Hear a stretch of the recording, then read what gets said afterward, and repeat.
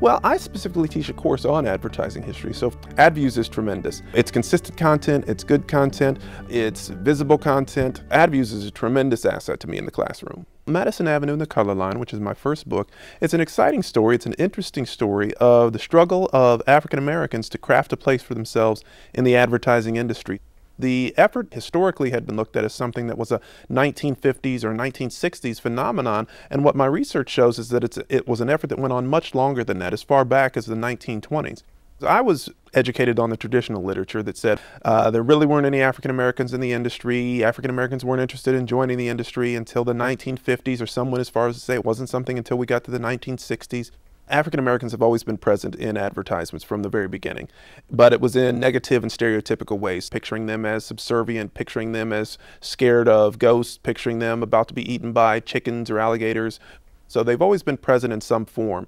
But in terms of changing from those kind of negative or stereotypical or derogatory kinds of images, that's something that took struggle. That's something that we have to attach to, again, the 1960s and into the early 1970s period, as African American civil rights organizations, as well as individual African Americans in the advertising business themselves, started to push for a shift in how blacks were shown in advertisements.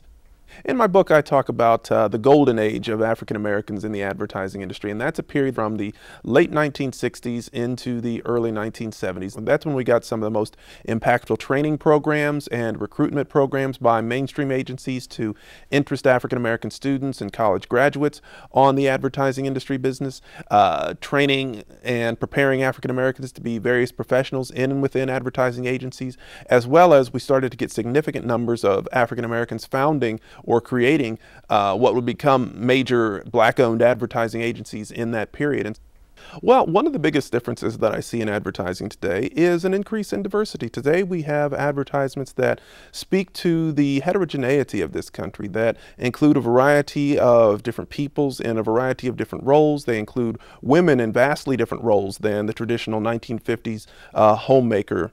Advertising is with us from the very moment we awake to the moment that we go to sleep, and it's with us from the very beginning of our lives as well. So we can look back at advertisements in the 1960s and understand something of society. We can understand who was important, who was not important, who was in power, who wasn't in power. What were the very aspirations that people had in the society? What were some of their hopes? What were some of their goals? What were some of their dreams? How did they spend their time? Advertisements, their very ubiquity, helps us understand those things. And so without preserving those, without preserving advertisements, that information is lost. And therefore our understanding of the past is limited.